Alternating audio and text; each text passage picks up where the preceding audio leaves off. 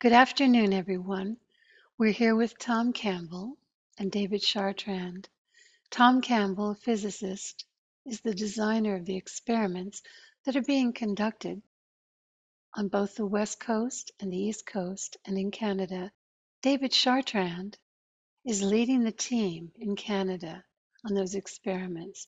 Now, all of the team members are in constant communication with each other, making sure that everything is in place and just right for the experiments to be set up and conducted.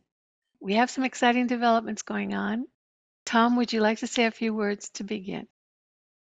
First of all, I would like to apologize to our viewers that this has been a long time, too long, since we have done an update.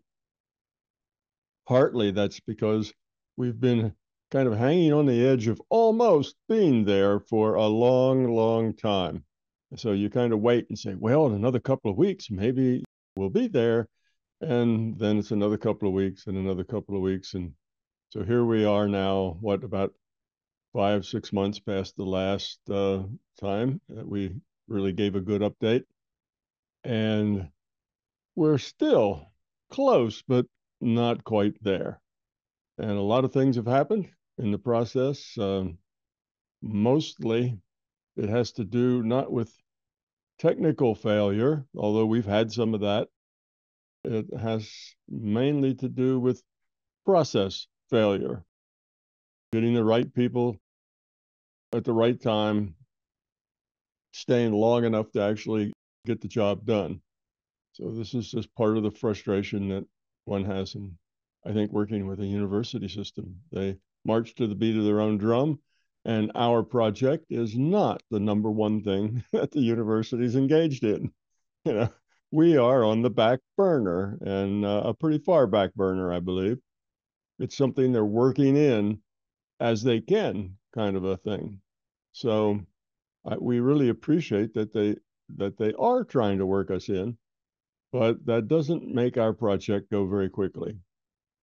So with that, I don't think Farbod's going to make it today. So I'll let David go, and if there's some things that Farbod might add, I may add them myself afterwards. So over to you, David. Can you kind of fill us in on what's been happening at the Canadian University? Yes, Tom. So as you said, it's kind of a tale of frustration, but we're making progress. It's just that we are moving at the pace of the university. So as you know, universities, you have sessions, semesters, and in Canada, our lead researcher has to teach. He has his own research, so he has a couple of hours to spend on the actual project himself every week. So he needs a group of students, graduate students, undergrad students working in his lab on the experiments. So this summer, he got 2 students working full-time on the experiments for the whole summer, and he was supervising them. They made great progress, but it's a really complex experiment, and I want to emphasize that, the Nobel Prize winners of 2022, Alan Aspect, Clauser, and Zellinger, they were able to perform these experiments. It took them years, and they win a Nobel Prize for that. So my point is that it's possible, but it's hard to calibrate and to make it happen. So for example, this summer we had calibration issues. When we use the BBO crystals, we have 2 crystals, and it really limits the amount of entangled photons that we produce. For each photon that we send to the crystals, we have like 1 billionth of them that actually splits into a pair of a polarized entangled photon. And so this means that there's very, very few photon in the system. We're talking about single photon here that actually perform the whole system. Some collides on the slits, some go through the slits on our block by the polarizers. So the point is that there are very, very few photons reaching the detectors. And this means that we need to record data for a very long time. So figure out that we, first of all, this summer, we made the pattern, the setup longer to narrow the pattern. And because of that, we need to let the experiment run for the whole weekend. So just to collect the data to get the single double slit interference pattern, we let the setup run during the whole weekend to collect enough photon to start to see a pattern. So this takes a lot of time because every week we do the setup, we record during the whole weekend, we come back on Monday, we'll look at the data. Oh, and then there's an issue. During the weekend, the laser was shooting the lens for so long that the lens burned in the middle. So, we need to change the lens, find a lens that will survive that process and exposure to laser for such long time. So you need to order a new lens, put a new lens, record the data. And even like the activity in the university, like during the mornings or during the day, just people walking around, it creates turbulence in the data collection. So it's really a challenge of optimizing the setup. So right now we have a lot of great ideas on how to optimize setup. We have a new lens that we ordered that we just received last week, and we have a new full-time lab technician that we are hiring that will work full-time. So this time it won't be a student, it will be a lab technician trained in optics.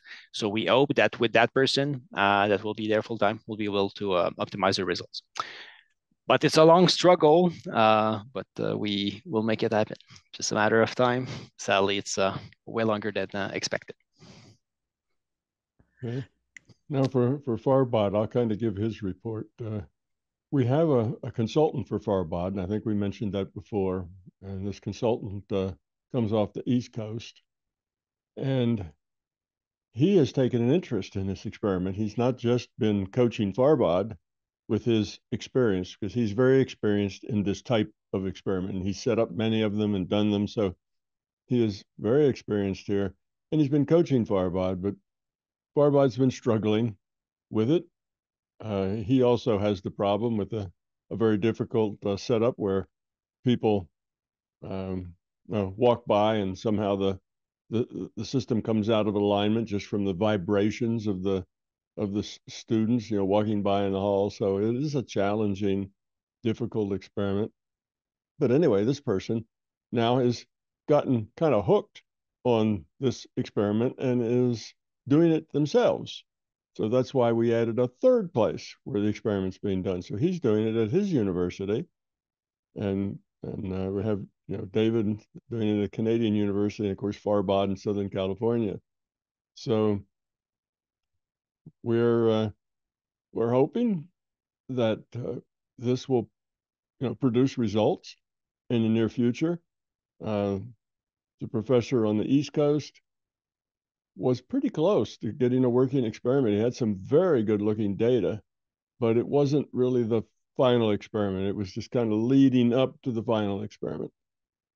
And we'll see.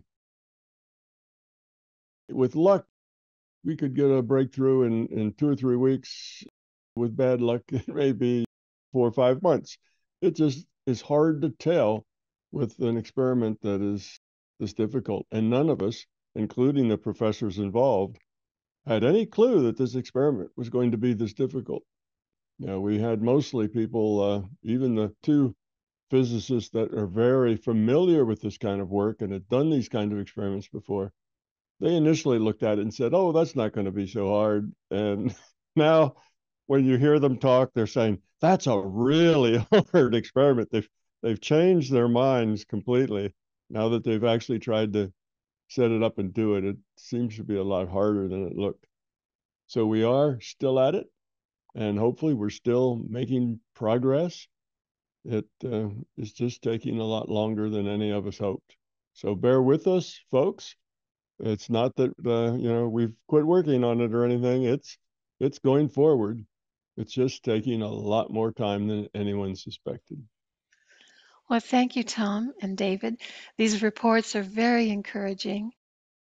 Some exciting news, and I feel that we will have some results fairly soon. Thank you so much for these reports.